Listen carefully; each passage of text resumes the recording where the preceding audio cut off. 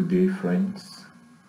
Today we shall be working on drawing a sketch map to show relief regions. What's a relief region? A relief region is simply areas or simply a region having different physiographic entities in any given study area. Or in other words, a relief region can simply be defined as a broad region having the same physical appearance. So relief regions show the same kind of relief, which could either be a highland, a plateau, a ridge, or an extensive lowland. So how do we draw a sketch map to show the relief region of an area? Or what will be our materials that we are going to be using in these tutorials? We are going to be using a piece of paper, which here is representing your writing material in case you're about to write an exam. We are also going to use a pencil, an HB pencil for that matter, which for today we are going to replace it here with a black pen so that it can be well printed for clearer view, since we are working with a digital video. We are also going to use a ruler to draw a frame, an appropriate frame where our relief regions shall be drawn into. Okay. Again, under these tutorials, we will be trying to identify and describe the relief regions of topographical maps following certain procedures. What are the procedures that we are supposed to follow when drawing or when describing a relief region with the use of a sketch map? The first thing we need to take into consideration is to study the nature of the contours and determine from them the highland areas and the lowlands areas. Generally, contours will be very close together where there is a highland and spaced out where there is a lowland. On colored maps, the brownish areas where contours are increasing in values are certainly the highlands, while the whitish areas, or better still those areas which are clearer, like we find here, the areas which are clearer like on this map, are mostly representing the lowland or lowland areas. Therefore, such areas which are very brown on a colored map will represent highland regions, while the areas which are relatively clearer or whitish in color are simply the lowland areas.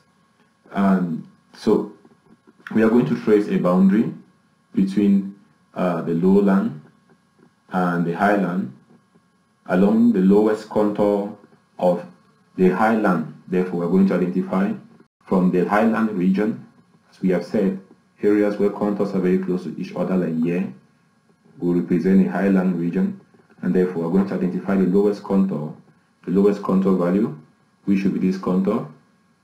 We're going to identify its value here.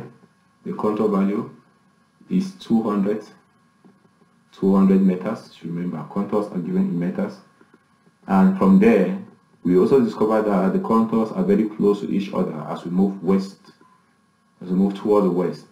Away from the west and moving toward the east, we discovered that the contours are relatively spaced out from each other, and in some cases we relatively have little or no contours at all, which means that the west part is made of highland, while a greater proportion of the map is covered by a lowland. So when we draw the appropriate frame and carry out that boundary, we draw a boundary between the lowland and the highland. We are going to shed the highland areas differently from the lowland areas.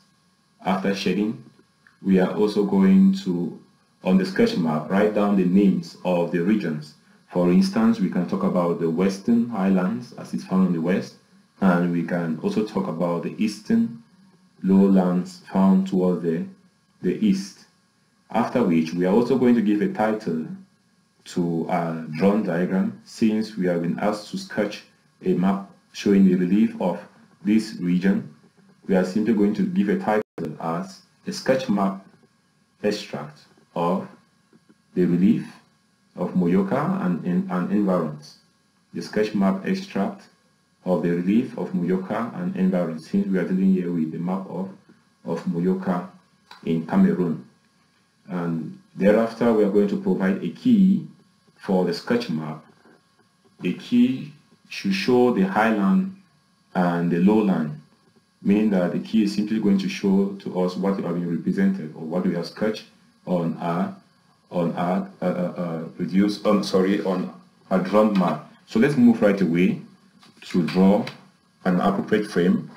An appropriate frame here does not mean we are going to draw all of this size. We are simply going to do something that looks elliptical of this. For instance, we discover here that this should be the length. This should be the length. While the horizontal side should be the length. Good. While the vertical side is the width. So drawing my relief diagram, I'm going to do something so much so that the length is longer than the width. Remember, it should be neat. You can still do this with a pen even, but the pencil is preferable since you can easily erase in case of any problem.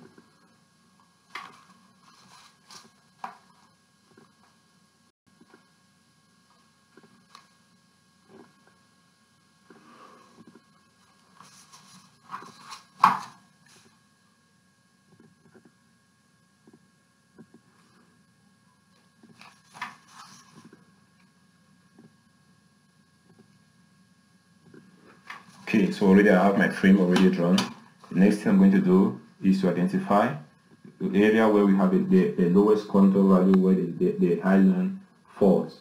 Therefore, at contour 200, I'm simply going to draw a boundary to delimit the highland region from the lowland region.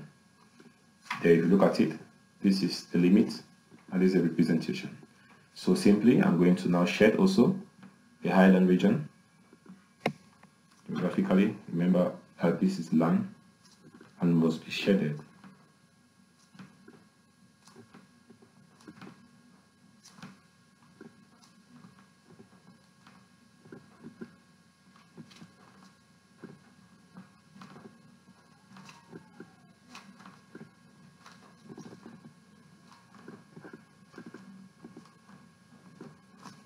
I'm going to shade the lowland differently.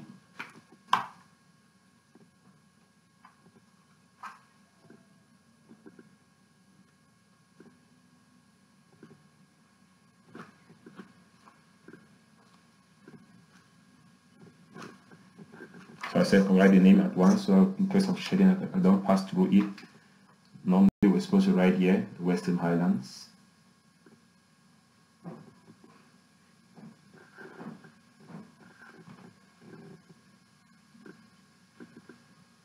Western Highland. This way at the eastern lowlands. Good. Continue shading.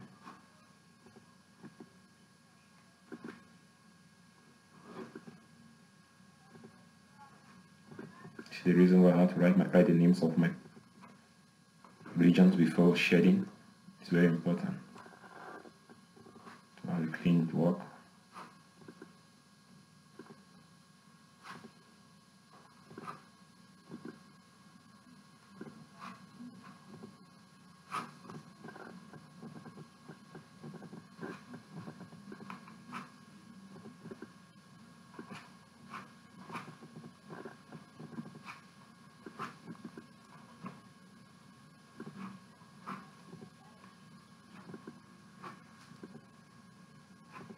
Done with this.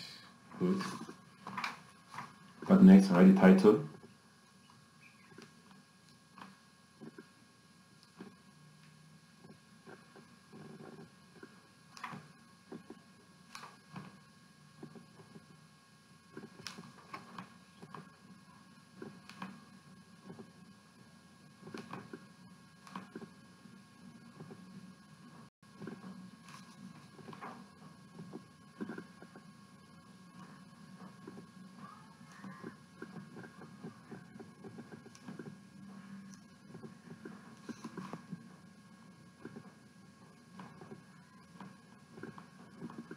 writing a sketch map of the relief characteristics of Moyoka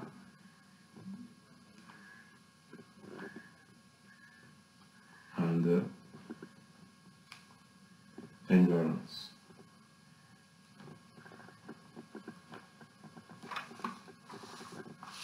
It is good. I also place cardinal direction to show the direction of my diagram. Geographically, it's always correct to do so.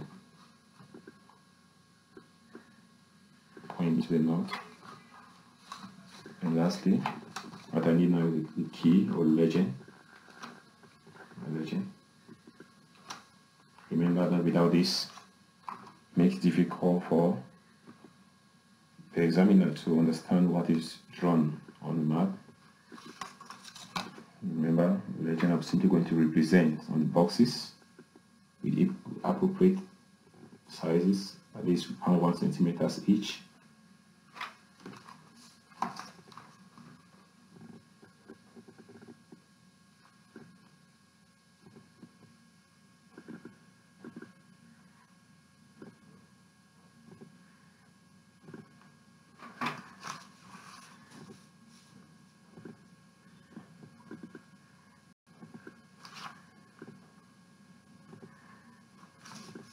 I made a mistake there, man. Continue. Next box. The reason why we have to use a pencil, in case there's an error, we have to erase it out.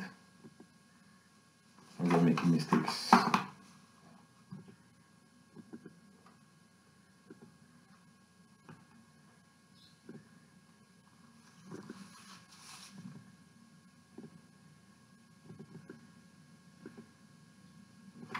Okay,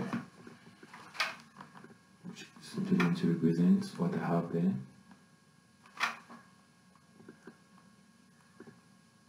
This is the highland.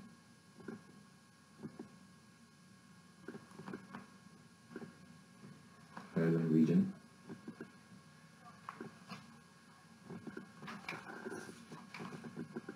If you really need, please draw this.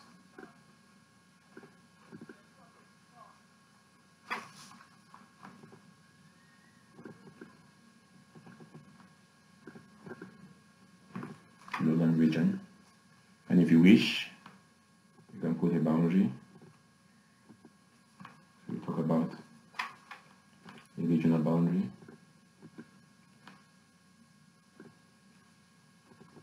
regional or topographical boundaries.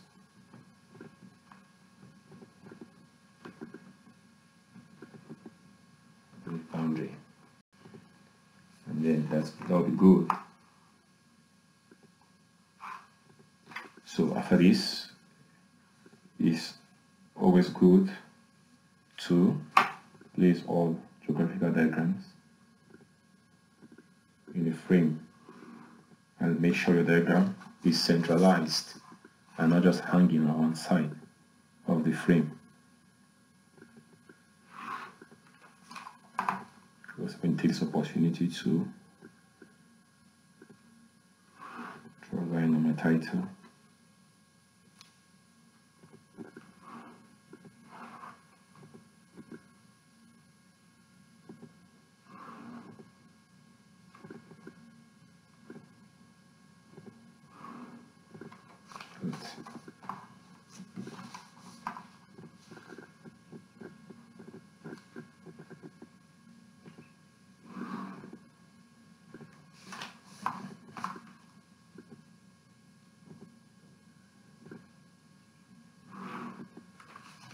So that's the sketch map showing the general relief characteristics of Moyoka and its environment. So remember, on the original map we have the scale of the map, 1/50,000. When you draw a sketch diagram of a relief, you do not put a scale, you don't put any scale, you don't put any grid references. You just align it as